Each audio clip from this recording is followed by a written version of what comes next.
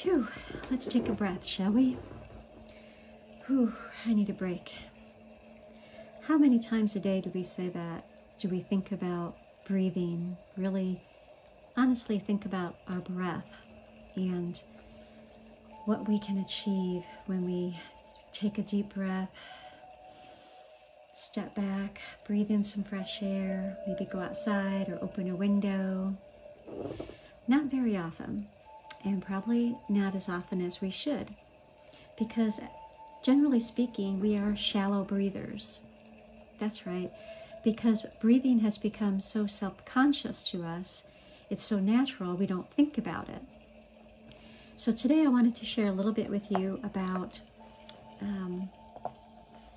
how we breathe and why we breathe, and this is just a teaser for some videos I am putting together about different types of pranayama, or life force, as we know it in yogi speak. Pranayama means breath, and yama means control. So we're controlling our breath. And there are different ways of doing this. And I'm going to be sharing some of those with you in the future videos. But I wanted to talk a little bit about what happens when we constrict our breathing. There are various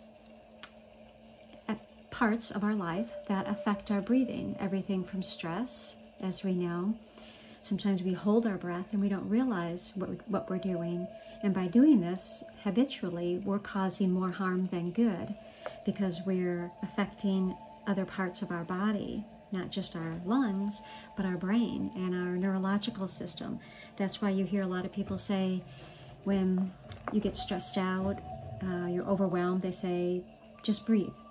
Well, you have to know how to breathe and to breathe properly. So on my board behind me, I don't know if you can see, but obviously our breath affects our mental health, which affects our physical health, and that's a circle. It can be a vicious circle too.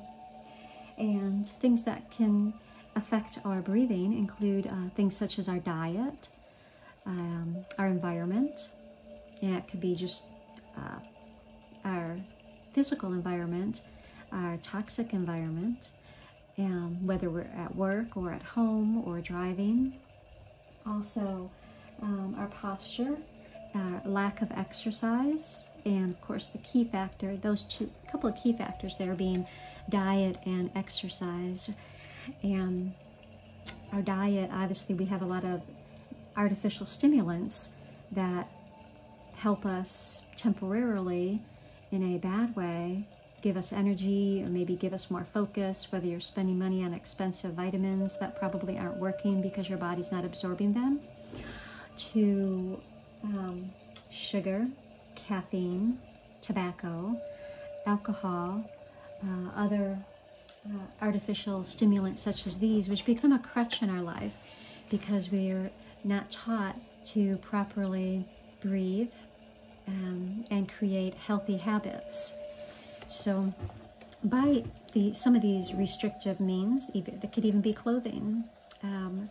We're stressed out, we're going to work, we're wearing maybe tight clothes, belts, even neckties, can be restrictive physically and emotionally. Mentally, we feel like, we feel panic, we feel closed in. Let me turn down this nice relaxing music here. And this can cause everything from headaches and panic attacks to heart disease. So when we're breathing shallow, like we normally do, or holding our breath, we are causing chronic pain and health issues that don't necessarily need to be corrected through over-the-counter or prescription medication.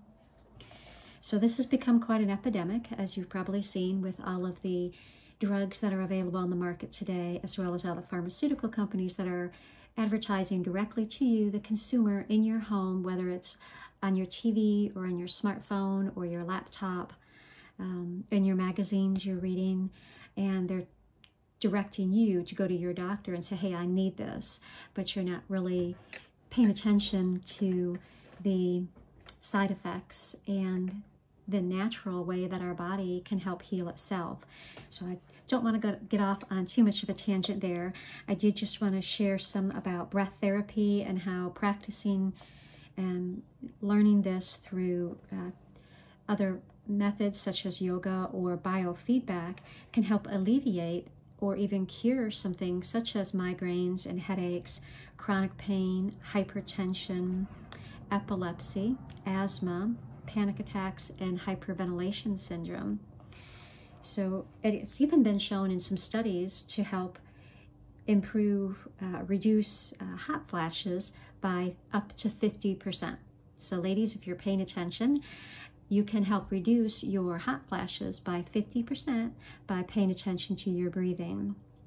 So, and when we breathe in a relaxed state, we're able to remove from that destructive metabolic state to a constructive one.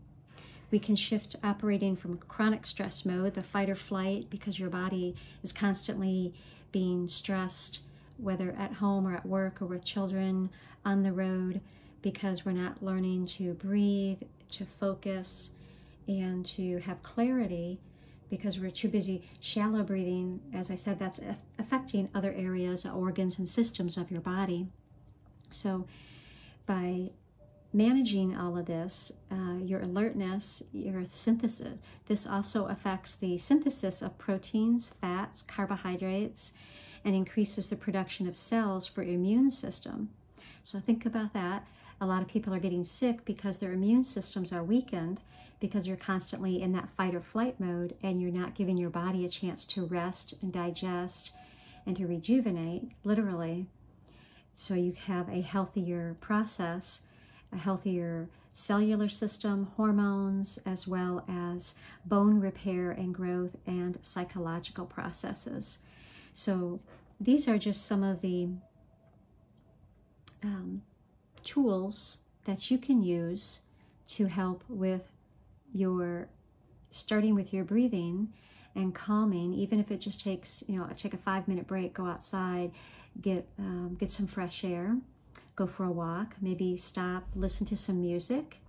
There are lots of tools that you can use to help with be more conscious of your breath, to help control what's going on around you, but also in making decisions and your long-term health, not only your short-term, but your long-term health.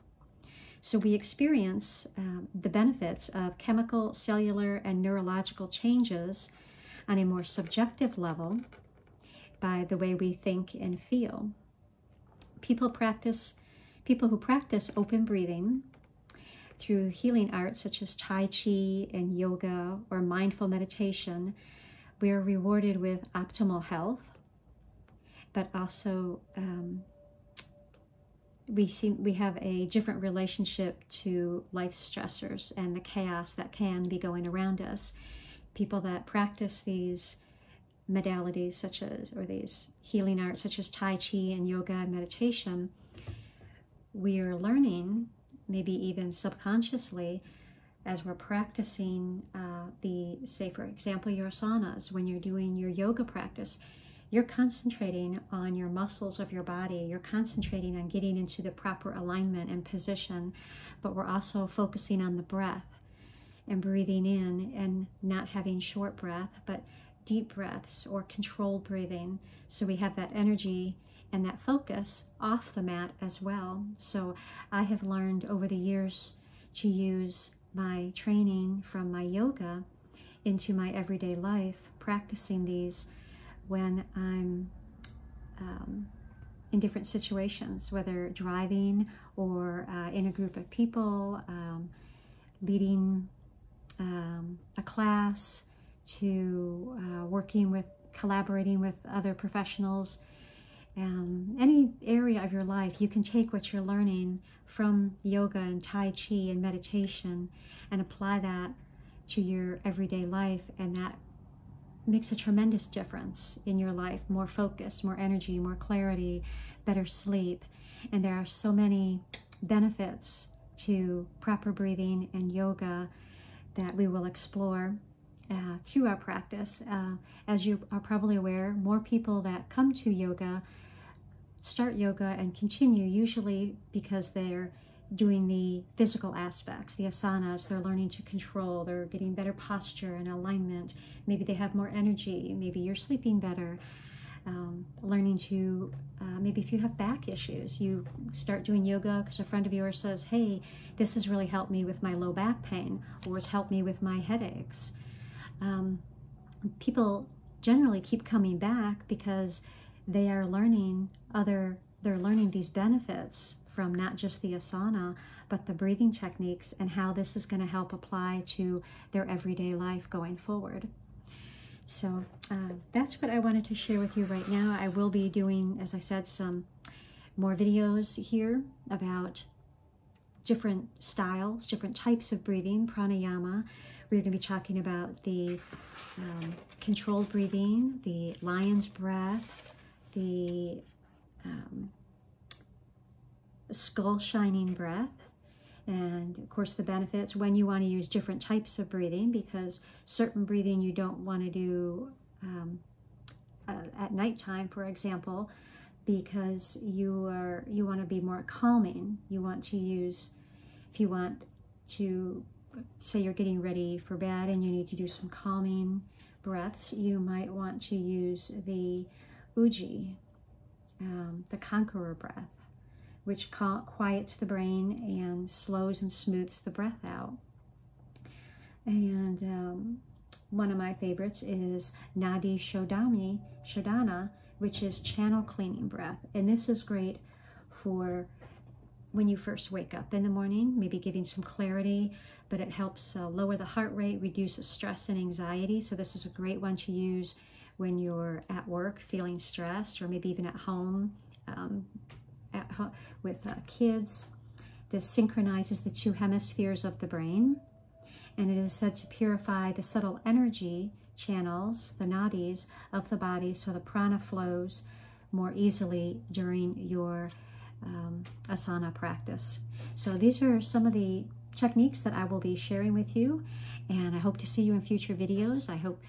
Thank you for staying with me this long through this introduction. And please like, subscribe, and share this video with friends, as we will be moving forward into some more pranayama techniques you can use by themselves or during your practice and throughout the day. Thank you for being here. I appreciate your time. I know how valuable that is. And questions, comments, please leave them below. I look forward to sharing with you what I learn and how I can help you. Thank you, and namaste.